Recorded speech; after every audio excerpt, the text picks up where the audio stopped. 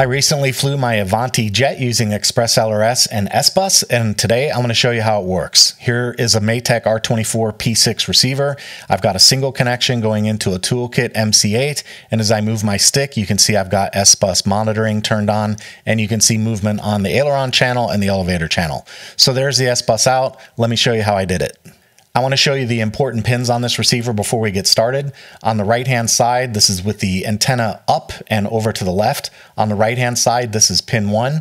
This is pin 2. Pin 2 is where we get the SBUS output. So remember that. Our SBUS signal has to go on that wire. And then you've got pin 3, 4, 5, and 6. And then finally, this one is VBAT. I like this pin a lot. This is what I used on my jet. For now, I'm just going to connect a lead to that VBAT pin. Just one lead. You don't need ground, just one. This is going to go to the hot wire on our battery, the positive wire on our battery. We'll get into that more later. Just remember, single wire on VBAT. It's the very last pin over here on the left. The next thing we're going to do is plug in the receiver with our transmitter off. So I've got my transmitter turned off, and I'm going to plug the receiver in. And the reason we're going to do that first is because I want it to go into Wi-Fi mode. There's a certain configured time that the receiver will go into Wi-Fi mode, and that is indicated by this fast flashing. You can change that period in the receiver configuration via the web UI. I'll show you that in just a minute. The next thing we're going to do is go over to the ExpressLRS configurator, and we have to compile the binary that we're going to put on this receiver. It's important to understand that as of early March 2023, the SBUS code has not been pulled into the mainline branch of ExpressLRS yet, so you really need to treat this as experimental.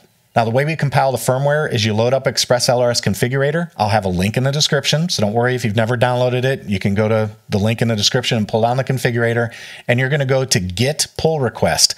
Since a pull request for this software has been made to integrate it into the main code, it's now selectable as a pull request branch directly in the configurator, and the one we're looking for is RX serial refactor number 2094. That's the one that's got the SBUS code in it. The next thing you need to do is configure your category. For the Matek R24 P6, use 2.4 gigahertz DIY. And for the device, we use DIY 2400 RX PWM EX. Okay, we're also going to flash this over Wi-Fi, so I'll leave that selected, and then come down and choose the rest of your options that you'd like. Remember I told you about that Wi-Fi on time that you can configure? You can set that right here. So if you want to set it to say 20 seconds, you can set it to 20, you can set it to 60, whatever. Put in your home SSID if you want it to connect to your home network. I found this is a little bit of flaky, at least on the initial boot. It doesn't always connect to the home network, but whatever, plug it in and try it if you want, and then put in your binding phrase. After that, you simply go down and hit the build button. If you've never built an ExpressLRS binary before, this will take some time. So there you go. The binary's been built, and you can see we've got two options here. This one's the name of the binary, and this one's just called firmware bin. I like to use this one because it's very descriptive. That way I know what I've got and I know what I flash. So we'll just put that on the desktop, and that will allow us now to go over to our network connections over here on the right and take a look and see that we have our ExpressLRS in AP mode, and I'm going to click connect on that. If you're on a Mac or some other operating system, you'll have to figure out how to connect to different SSIDs on your own. On Windows, there you go. That's what it looks like. It does take a little bit of time sometimes to connect, but just let it do its work. And once it connects, we'll be able to get to the receiver via our web browser.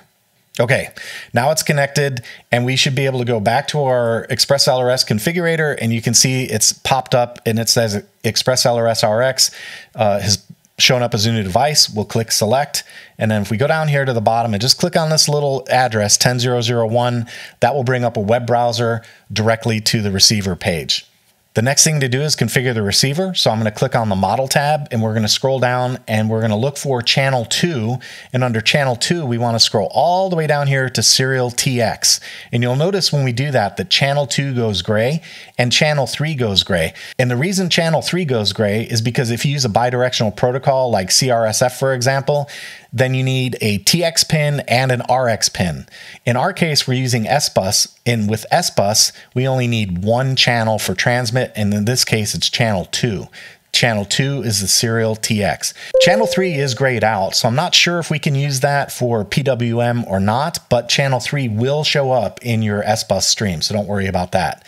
The next thing we're going to do is we're going to remap some channels. Now, the way this is going to work is the SBUS stream is going to contain channels 1 through 16. So I'll put my AETR controls in the first 4 channels, and then if I have a mode or a gain switch, I'll put those in, channels 5 or 6. But I also may want to use the PWM output. And the way I'm going to manage that is I'm going to change channel 1 to channel 11, and I'm going to change channel 4 from 4 to 14, and channel 5 from 5 to 15, and channel 6 from 7 to 16. Now what this means is my PWM channels match up with their pin number plus 10. So pin number 1 is 11, that's a PWM channel. Pin number 4 is 14, PWM channel, 5 is 15, and 6 is 16, and so on. So that's it. Now we've done a pin remap, and we've set up the receiver to output SBUS. I'm going to go down to this button down here that says Save, and then I will go over to the main page under Options, and I'll hit Save and Reboot.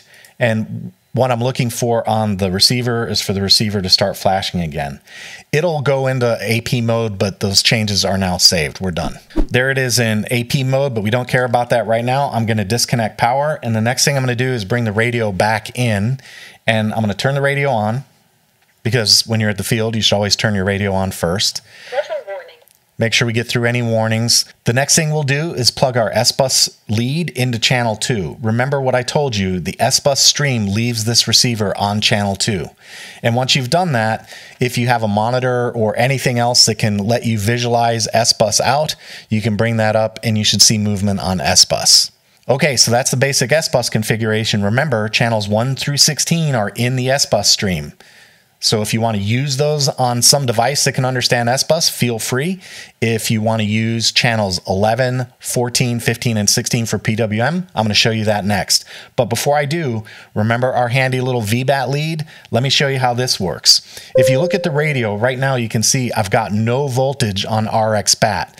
But when I connect this little pin to the balance port, and I'm using the second one, remember on a balance port, the far right is ground, and then the first pin will be cell number 1, number 2, and number 3.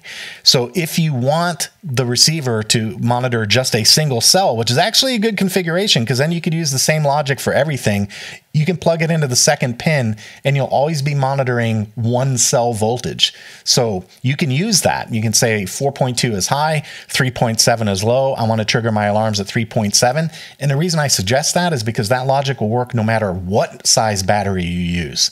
But if you want to use the entire pack voltage, you can go to the far end of the lead, plug it into the last pin, and you'll see the overall series voltage of this battery. If you have something a little more complex, like a 12S connection, you can also take this tap and apply it to your XT60 line in between the two batteries, but measure with a voltmeter first because the VBAT pin on this only goes up to 36 volts. So you don't want to plug it into the wrong side and blow up your VBAT sensor or the receiver. Make sure you measure with a multimeter first so you know where to plug in up to 36 volts. All right, that takes care of the SBUS and VBAT configuration, so that's how you get the SBUS part to work. Now let's take a look at PWM. For PWM on the MC8, we're going to click on the little jog dial and we're going to scroll over to PWM and click OK again. Now remember, in my configuration, I map pin 4 to channel 14. So if I look at these pins from the right, it's 1, 2, 3, 4. That's the one I want. Pin number 4, we're just going to plug that one in. And then on my radio real quick, I'm going to show you my mixer so you can see the mixer settings that I have. On channel 14, I've got SD operating as a gear switch. Now we'll take a look at the monitor and you'll see when I move SD, we should see movement on the PWM. See, there's up and we're at 991 and there's down, we're at 2014. On my gear, I used channel 15. So I'll move my pin over to channel 15 and connect it. So that's the PWM monitor now on channel 15. And on the radio configuration, you can see I've got that assigned to my right slider for flaps. So I'm just going to move this over here, bring this guy back into view, and I'm going to move my slider switch. And you can see there's the PWM output. All right, that's a 16-channel setup. Real easy to understand that one. But if you want to use an 8-channel setup in order to preserve some latency or bandwidth on your link, you can do that as well. Just remember one thing, ExpressLRS needs channel 5. So if you're going to do a remap, and you want to use some channels outside of PWM, let's use a gyro, for example. If you use a gyro with AETR and your mode switch and your gain switch going through the gyro, that means you need 6 channels into the gyro, which means you only have 3 left. Keep in mind, channel 5 is a binary, and it really should be called 8.1. So what you do in that case is set aileron, elevator, throttle, and rudder on channels 1 through 4.